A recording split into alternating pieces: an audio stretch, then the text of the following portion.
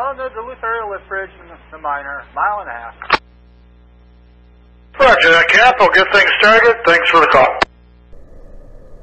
Good afternoon, visitors. Currently arriving through the Duluth Ship Canal, we have the Mesabi Miner.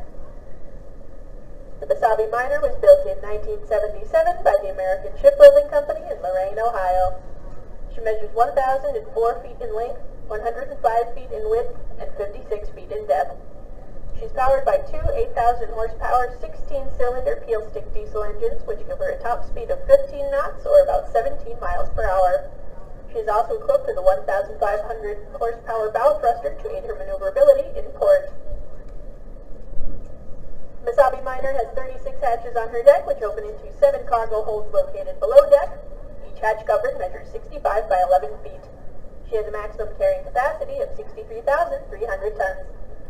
Above her deck is a 265-foot self-unloading boom, which allows her to unload her own cargo at a rate of 10,000 tons per hour without the aid of shoreside equipment. The Mesabi Miner is currently owned and operated by the Interlake Steamship Company of Middleburg Heights, Ohio. The Mesabi Miner is arriving in the Twin Ports today to take on a load of iron ore pellets at the Canadian National Dock in West Duluth. If you see any crew members on deck, make sure to give them a big wave and welcome them back to the Twin Ports.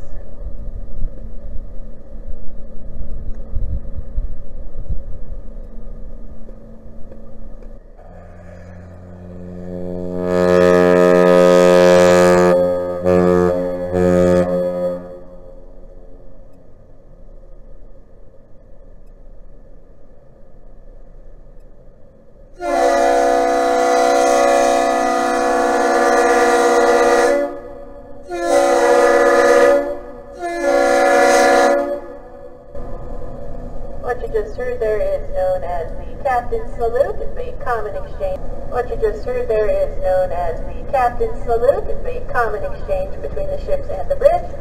Once again, we have the Mesabi Miner arriving through the Duluth Ship Canal, built in 1977, measuring 1,004 feet in length. If you see any crew members on deck, make sure to give them a big wave and welcome them back to the Twin Ports.